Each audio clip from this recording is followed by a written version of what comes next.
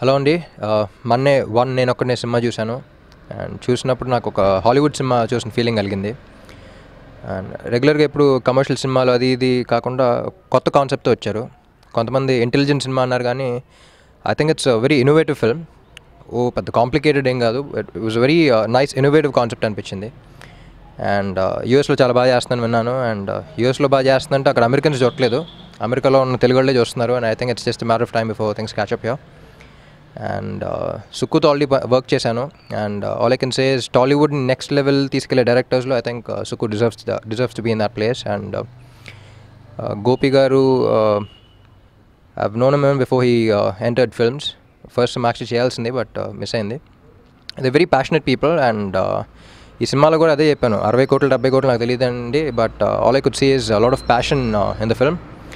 And ఇదే ప్యాషన్తో కొనసాగుతారని కోరుకుంటున్నాను.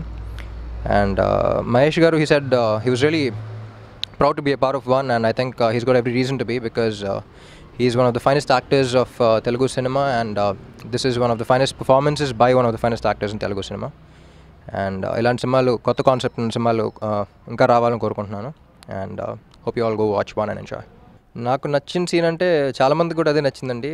Interval ముందల వాష్రూమ్లో విలన్ని అది అబద్ధం అనుకుని చంపడం చాలా బాగుంది అనిపించింది. కొంచెం కొత్త కాన్సెప్ట్ అనిపించింది అది. లైక్ ఐ సెడ్, ఒక ఇంటెలిజెంట్ ఫిల్మ్ కాదు, ఇట్స్ వెరీ ఇన్నోవేటివ్ ఫిల్మ్.